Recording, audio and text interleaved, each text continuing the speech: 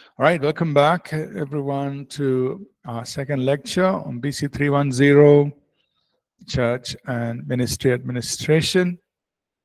So we just started talking about staff management, church staff management. How do we work with people and all of that? So let's go forward in our journey. So one of the important things, the first step in the process is the hiring process, right? So what we try to do is we try to make sure that so the goal is to put the right people in the right place, right? So especially in the staff, consultants, volunteers, or it's true for everyone. We want the right people in the right place. So how do we make sure that happens? It depends on our hiring process. How do you hire the people? How do you bring them in? Right? So first of all, we need to know what is the objective, right? What is the role? What is their responsibility that they should be fulfilling? What are the skills that are needed for that particular role? We need to be clear about it. If you don't know, then you can't bring the right person. You don't know if you're putting the right person in the right place, right? So that means the pastor, the leader, or whoever is responsible for that ministry area. We need to know very clearly what is the work that needs to be done. What kind of requirements, skills the person must have, what responsibilities they must carry, right? So for different areas, the first thing we do is we write this down. So let's say example, we need counselors at Chrysalis Counseling. So Chrysalis Counseling is a ministry, a counseling ministry. We need counselors. Okay, you need counselors. What kind of counselors do you need? What should be their background? What should they know? What skills they have? We should write it down.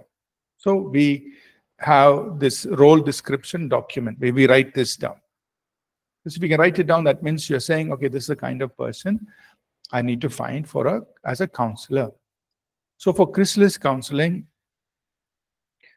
there are three important things. First is we need people who are psychologists, right? We don't just put anybody to be a counselor. You should have studied something about psychology, meaning the human mind, the problems that people face, how they overcome all this. So at least somebody who has studied psychology.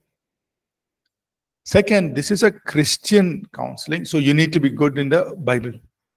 So it's not only, you have to be a believer, first of all. So we can't just take anybody who studied psychology and come and join. No. Of course, you study psychology, good. But you must also be a believer and you must know the Bible. Because it's a biblical counseling, right? You have to counsel people based on the scriptures. You have to know how to listen to the Holy Spirit. Some basic thing you should be. Of course, we will train them in these things. But that is the thing. And third is counseling skills, which is how do you listen to somebody? How do you ask the right questions? How do you work with them?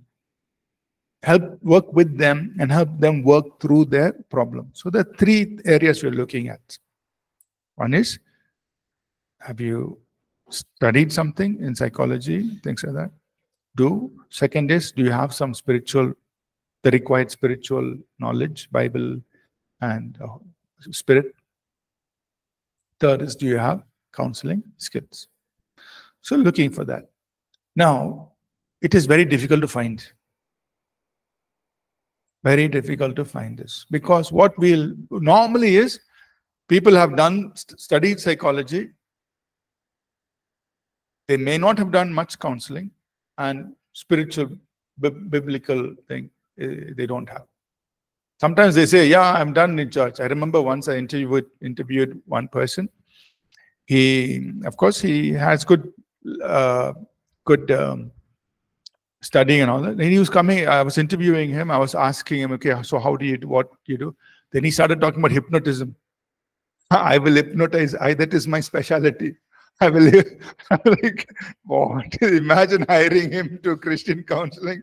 He's practicing hypnotism. But he was very proudly telling me he's applied for a job, chrysalis counseling. He's supposed to come from a Christian background. He said he has been doing counseling in his church somewhere. So I'm asking how you do, what are your, your treatment plans and all that. Oh, I'm very good at hypnotism. He's giving me examples. I don't know whether he knows what we are trying to do. So it's very difficult.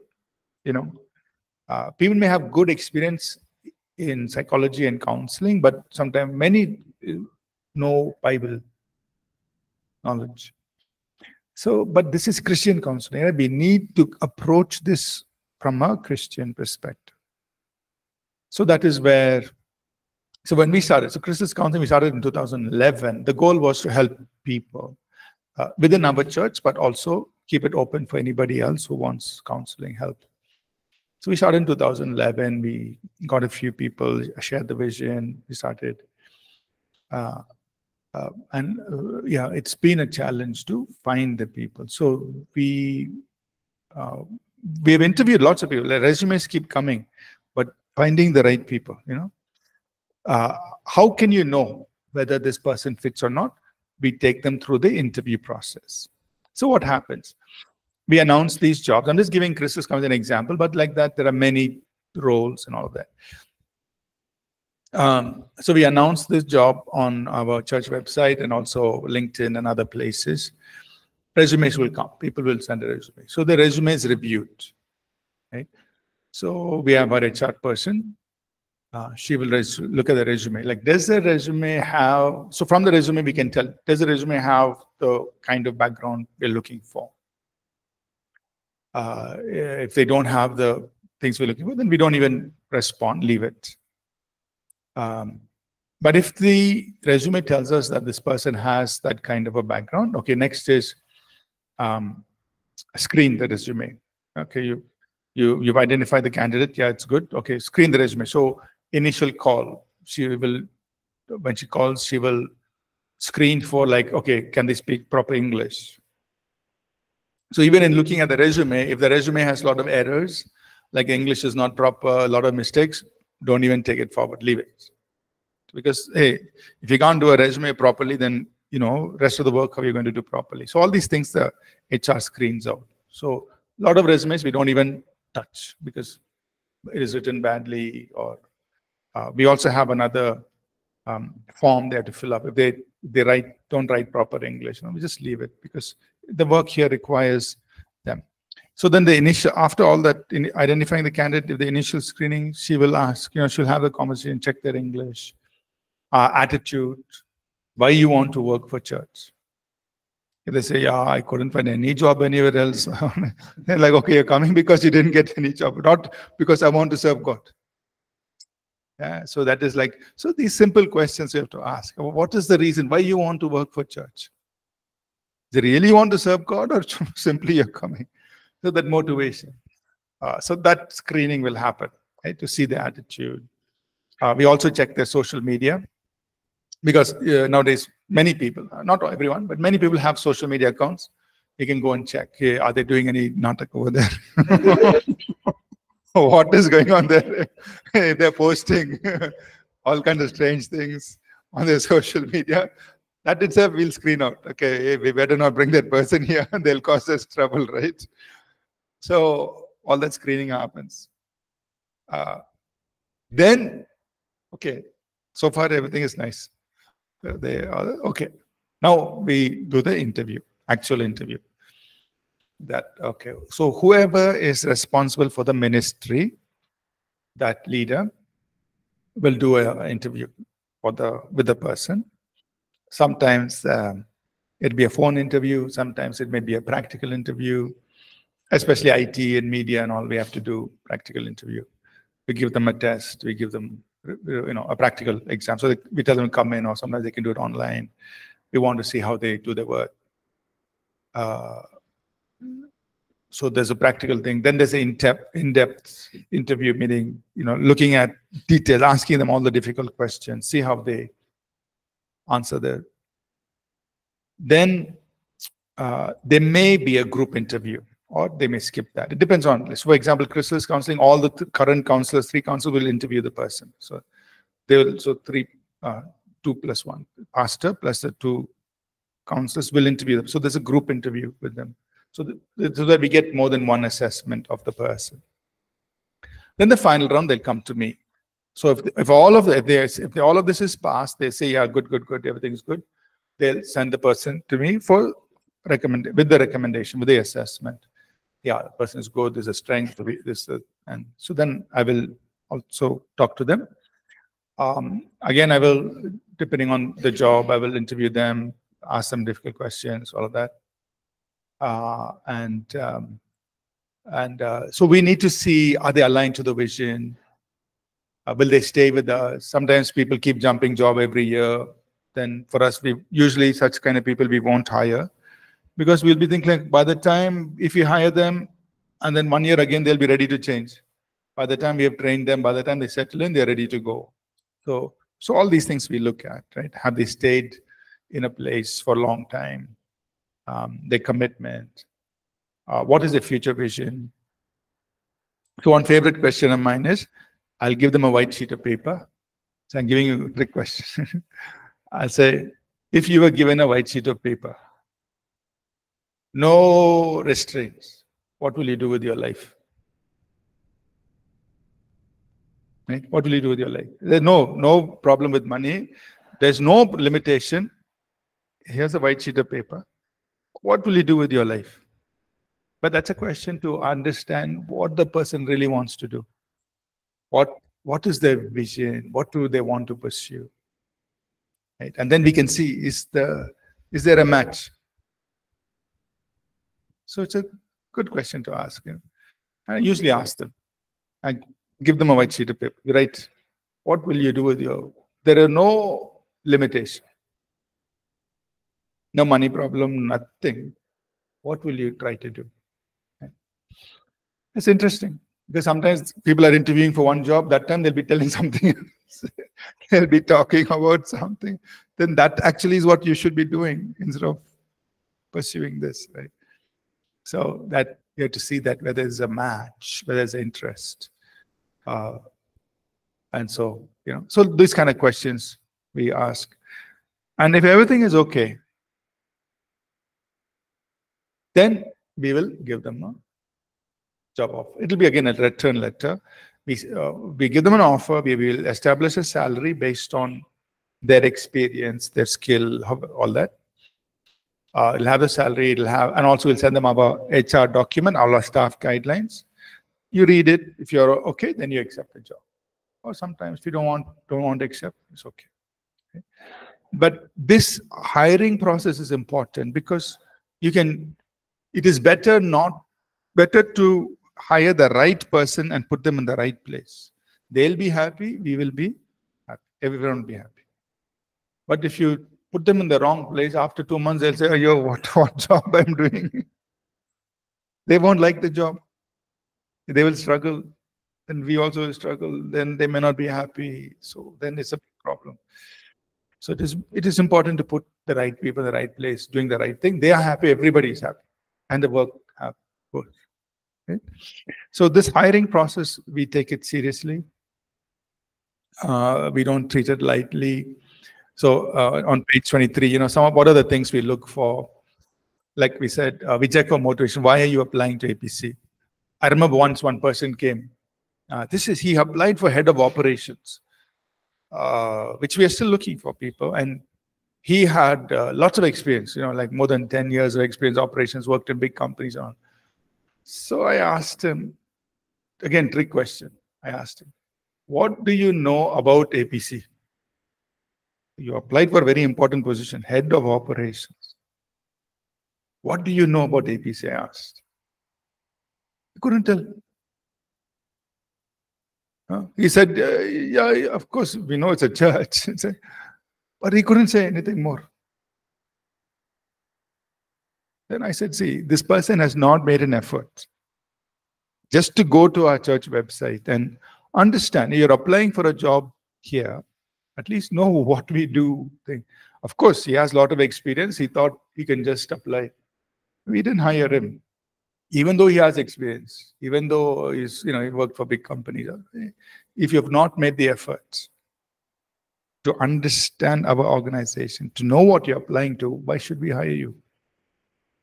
It shows the attitude.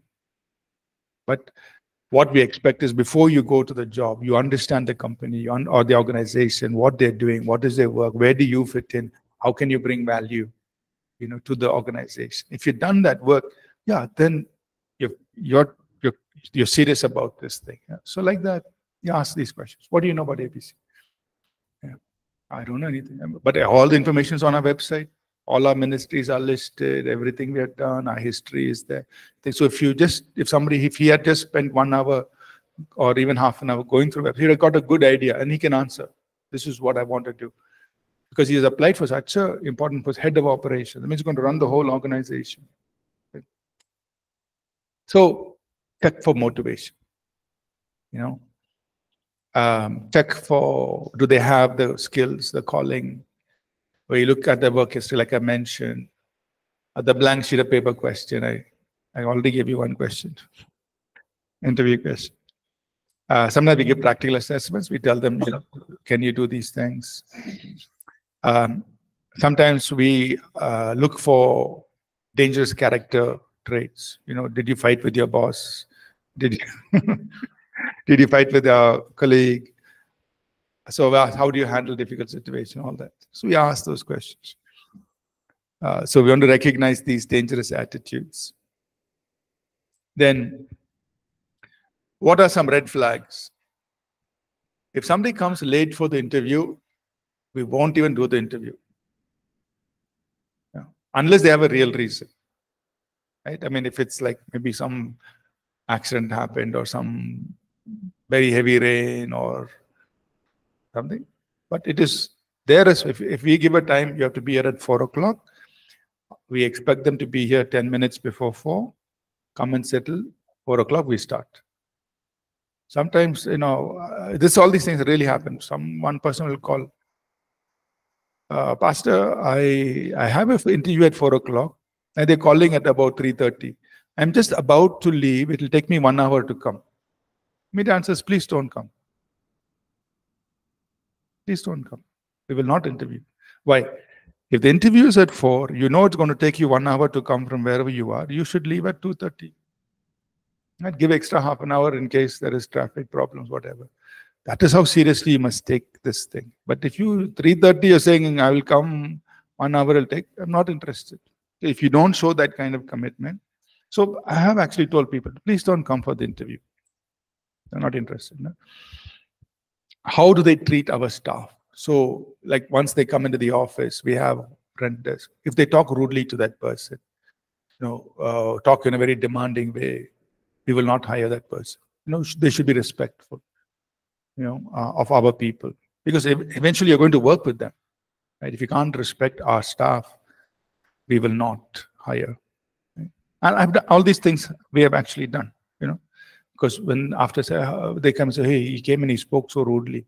It's okay, we won't hire. He may be a good person, may have all the skills, but if he cannot speak to our people, our staff respectfully, not needed. Do they speak negatively about their past employers' experiences? Are they critical about denomination churches? So in the interview, which church you are, they start talking bad about their pastor or other denominations, other churches. Criticizing, and people do all this. They don't know in the interview. They do all this, criticizing other denominations and churches and so on. Not what do you know about APC? Or sometimes if they're vague in their response, they're not open. That means they're covering something up. Then it's a flag. So even if and so even if people from they may be a family member of somebody who's already working, or everybody's treated the same way. So everybody goes the same interview process, no preference, nothing. It's all the same. We treat everyone the same. So what we like to do at APC is we like to hire people from within the church. That's our first preference. And not only from within the church, but from those who are doing volunteers. That is the thing, right? Why? Because if they are serving as volunteers, we already get to see how they work. We see their attitude. We see how they interact with people. So if somebody is serving as a volunteer and they apply for a job, it's very exciting. I pay attention to that resume. Why? We know the person. We know how they work. They know us. They know the culture. They know the discipline. They know the thing. So we always give preference to people from within APC.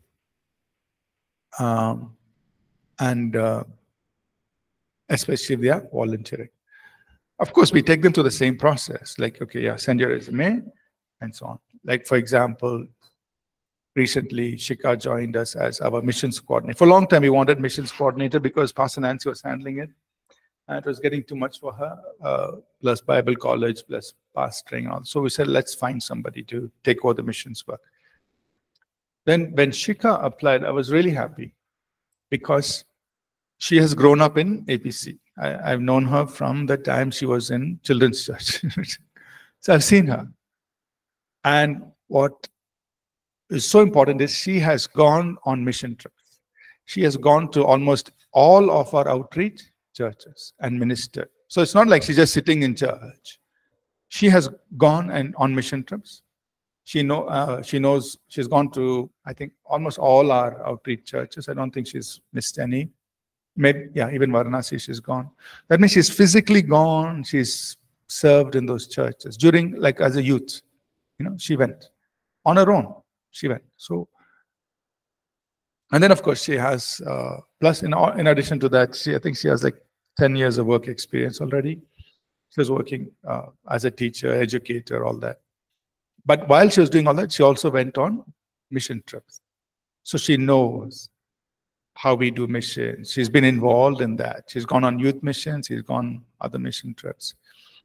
And so we've seen her grow up in church. So when she applied, it was quite easy to offer her the job. Of course, we interviewed. She had to send a resume, looked at everything, did the interview, asked her all the difficult questions. Why you want to do this? All that. Are you prepared for doing all this? Explain the role.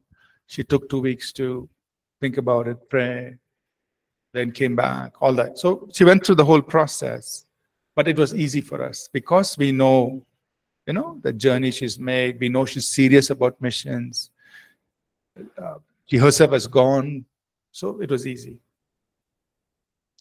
So knowing the people, and it's just very, very good. Yeah. So then, of course, before we hire them, we give them all these documents so everybody is clear. And then once they join us, we take them through the orientation. Give them all the paperwork, get their bank details, get all that set up, email set up, get them to our HRM portal and all of that. Okay. Any questions so far about the interview process? Yeah, sure. Let me see online if there are any questions. Yes, Pastor. Oh, okay. Sorry. Okay, Ravli, you have a question. Yes, Pastor. When you're talking about selecting a role, people for the right role, what if somebody, you have selected and they are in this particular role? Have there been situations where they might not be after joining the role and doing it for some time, they think this is not for me. So how do you is there any place where you can shift their places, like positions, and see what fits for them? Or yeah, definitely. So what the question Ravli is asking is, suppose we hire somebody, we brought them in, And then they feel like this is not where I should be. How do we do? Can we, so what do we do? In many cases, we try to see if there is another place within APC where they could move to and work. So that's our first thought, right? Is there any place else within APC that we can reassign them so that they can work? Now, sometimes there is, sometimes there is not. If there is not, then we have to just, help them move on. And we try to do that graciously. And we try to help them find another place. For example, let me just share this. And sometimes this difference can happen maybe because of a change in our ministry work. So let's say this. In 2012, yeah, God TV contacted us to have God TV programs. Our TV programs on God TV. So as we started building that ministry, we hired people to do that ministry. So especially 2 people full-time. One was a video editor, one was a director for that whole thing. I don't know what was called, the role. Anyway, so 2 people. So we were doing God TV, work was going on, all of that. But then in about 2017, I began to tell them that, hey, we are going to stop God TV because people are now moving to YouTube. They're not sitting in front of television so much. We are seeing a shift. We are seeing that people are watching videos, everything on YouTube more than sitting in front of television. I'm not saying television will go away, but the shift is there. And so at some point we will go away from God TV. I told them even 2017. 2018, I was seeing this change happening. So then in 2019, or September of 2019, we made the decision. We are going to go off God TV. So which means 2 people will not have work to do. So I said December is going to be our last program on God TV, December 2019. We're going to go off God TV. So we told them early, and there was no other place we could move them in at APC because all the other work was already being done by other people. So we had to let them go. But what did we do? For 3 months, we took care of them, meaning 3 months ahead, we gave them all the notice, everything. You're going to be taken care of for 3 months. Go ahead and start looking for jobs. I also sent their resume out to other people. So help them transition, right? So that's one way where if there's no other role, we help them transition. If there is a role, we can reassign them and help them try out a new role and see if that works. So yeah, so to answer your question, yeah, we try to do that. Some cases it's possible, some cases it's not, yeah. Thanks, Pastor. Yeah. Question? Like, Pastor, if for volunteers and like this, if core teams are there, what if we select the wrong person? While selecting volunteers or like making core teams, Yes. we select someone who shows very important first, but after like we feel like maybe this is not right person for this volunteer area or core team. What we'll do after that? Yeah. Good question. And it has happened, right? So our approach should always be let me say it's to prevent such things from happening, right? Try to prevent it from happening. And I'll talk about what to do if it happens. But our approach should always be to prevent us from giving a role or a title to somebody. Because once you give a role, it's very difficult to take it back. Suppose I say, I'm appointing this person as youth leader or youth pastor or whatever role. Then to tell him, now you're no longer going to be youth pastor, is very difficult. It is painful for them, for others, a lot of people. So it is better not to give a role in a hurry. So be preventive, right? So that is one thing we have learned. So by making mistakes. So we made mistakes in the early days.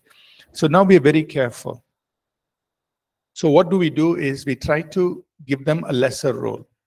So for example, when Pastor Roshan told us that he is leaving, Pastor Roshan was our worship pastor. He was going to leave. He told us last year. Yeah. So then my thing was, okay, we have to find somebody to be worship pastor. And we prefer somebody from within APC. Of course, we can put announcement, get resumes, but it is better we prefer somebody from within APC. And I was thinking, I'm praying about this. And then I purposely said, let us select some of the youngest people. Purposely. So I was looking at the worship team, so whom can we select? That's when I said, okay, let's select Jeremiah. And actually, we asked 3 very young people. 3, 1, 2, 3, 4. 4 very young people. I said, let us purposely select the young. Why? Because we can train them, and hopefully they may choose to stay with us for a longer time. We can never prevent people from leaving, right? That if somebody wants to leave, yeah, you have to leave. But if you choose younger people, the probability of them staying with us longer is there. So we reached out to 4 of these youngest people, but who are good. They're good in worship. They have shown, they have been already serving for at least 3-4 years. And we asked them. And then we said, you pray about it, no pressure, if you're ready to take up. But the role we gave them was not worship pastor. You will start as worship coordinator for 1 year. So that's how we said. That means you're not going to be worship pastor, but you'll be worship coordinator. That means you're starting at a lower level. Your role is only to coordinate, and we'll help you. Try it out for 1 year. At the end of the year, if you feel this is not what you want, it's okay. If you like to continue, then you can continue. And then at some point, after some years, when they're really settled in, we can make them officially worship pastors. But we did not give them the worship pastor role. So they were taking a very cautious approach, right? So then Jeremiah and Phoebe came back, said, yeah, they'll open to it. And then we had lots of conversations, all that. And then so the point is this. Try to avoid giving a role in a hurry to anybody. Because when you give a role, very difficult to take it back. So instead, start them with a smaller, like 2 levels lower. Try this out. Do this. Sometimes I tell people, do this without giving them a role. Lead this group. Just lead this. But we're not giving you a title or role. Just try, do it. So that way you're safe. You're not giving them a role or anything. Just in the sense, official title, and just do this. Let's see how you do it. Right? Now, to answer your question, if we give a role to somebody and something goes wrong, maybe they're not doing it well, maybe they're misusing it, maybe they don't have the capacity to fulfill that role, then what you do is you take them aside, have a conversation with them, and say, see, this role requires this, this, and this. These are the expectations. But what you're currently doing, this is where it's not matching. Right? So so we try to fix it. Like, okay, how can we help you fulfill this role? Or do you need a change? Do we need to relieve you? Now, the sad thing is many people hold on to a role very tightly, even when they're not performing. I think it's just human tendency. It's just, they just hold on. And that's something we always see. If you give them a role, that's it. Hold on to it. They won't let go. It's very difficult. So they won't acknowledge that, hey, I am actually not doing my job well. Very few people will be honest in that area that say, hey, I'm not doing it. I'm not able to do it, or I don't have the skills to do it, or whatever. But most people tend to hold on to a role very tightly. So it's difficult. So we try to remedy the situation, have conversation, see if we can. And then at some point, as a leader, you have to make the final decision. And you have to say, I would like you to hand this role to somebody else. I would like you to step down from this role. So you're making a hard decision. Now that's where there are chances that people will get hurt. There are chances that people will leave the church. There are chances that people will get angry with you. But you have to, as a leader, you have to make that firm decision for the good of the church, for the good of the team. So you're trying to see, can I help you? Can we do it better?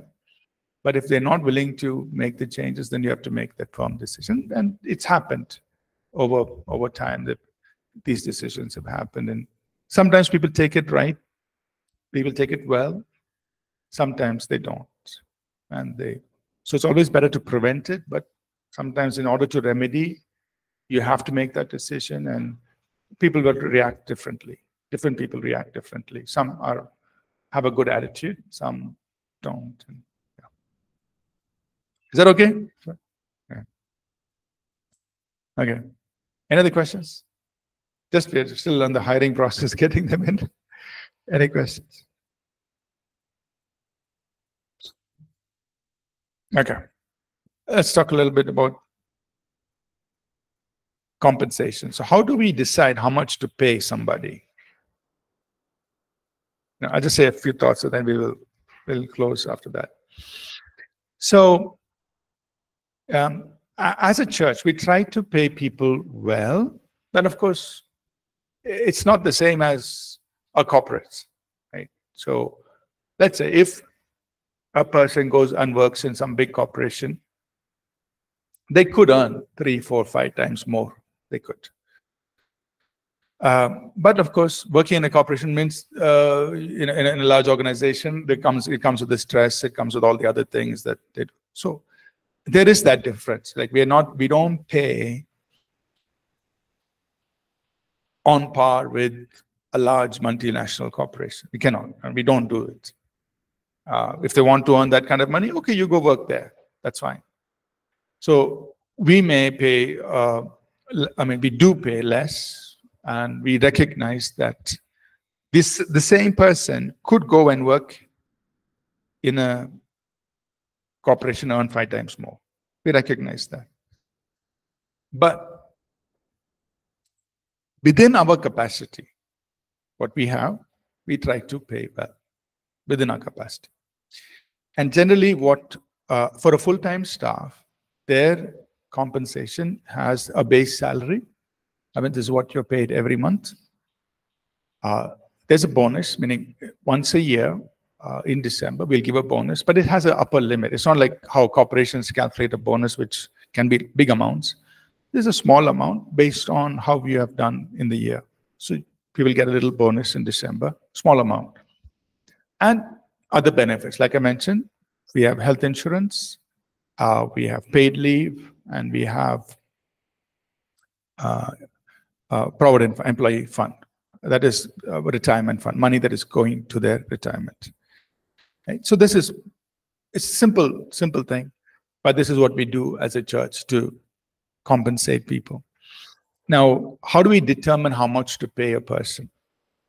It has to be fair. Right? So on page 24, one is, what can we afford to pay as a church, in terms of the money? Second, what are their skills and competencies? What are they good in doing? What is the responsibility they're going to carry?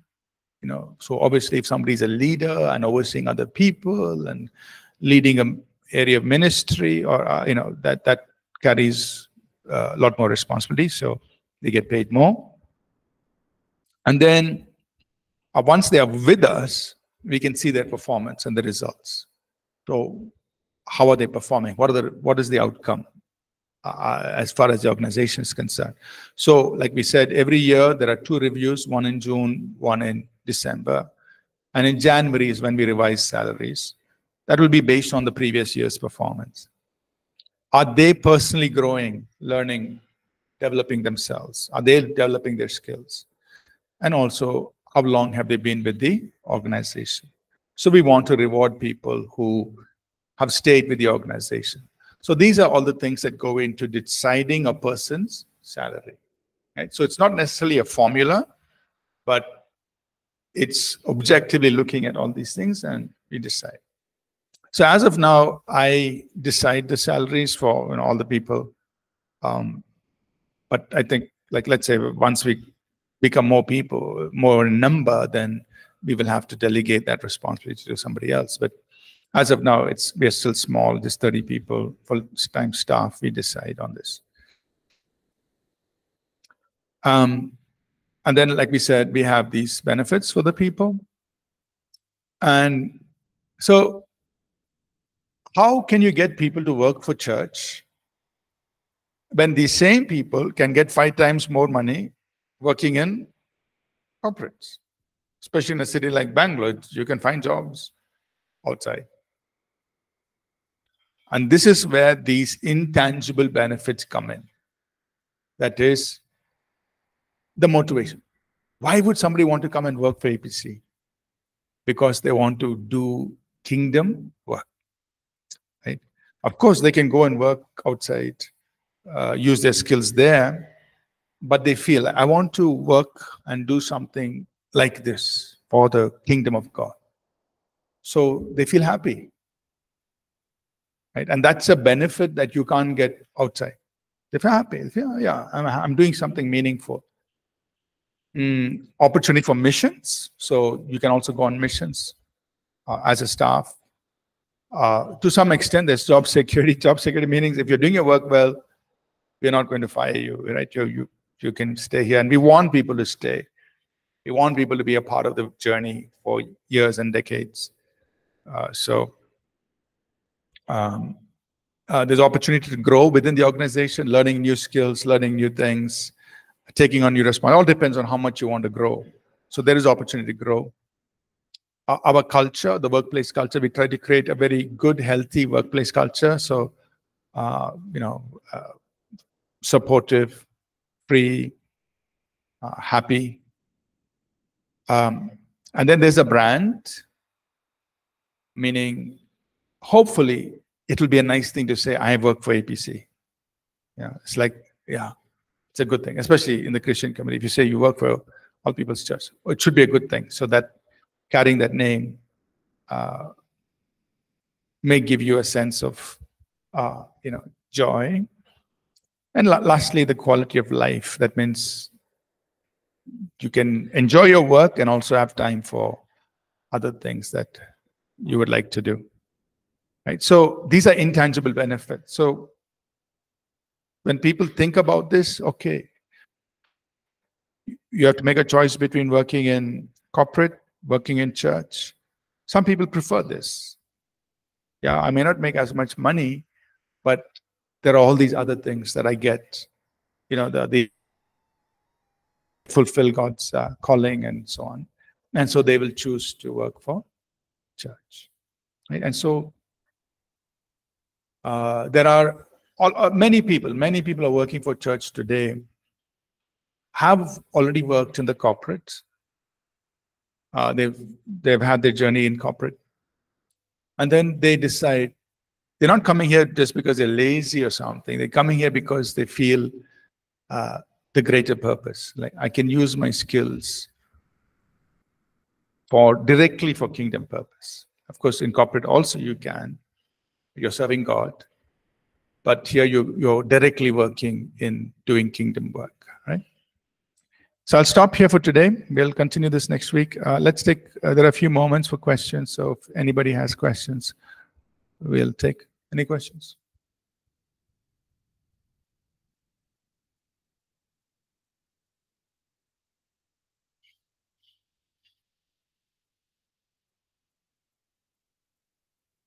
Okay. So let's close. Somebody would like to close in prayer? Then we'll dismiss. Please.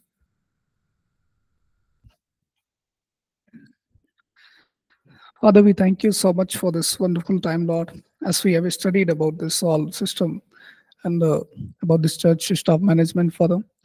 Thank you for teaching through us, Father. Give us more wisdom to learn more about you, Father, and more deeply about these things, Father. Thank you so much. And in Jesus' name I pray. Amen. Amen. Thank you, everyone. See you again next week. God bless. Bye now.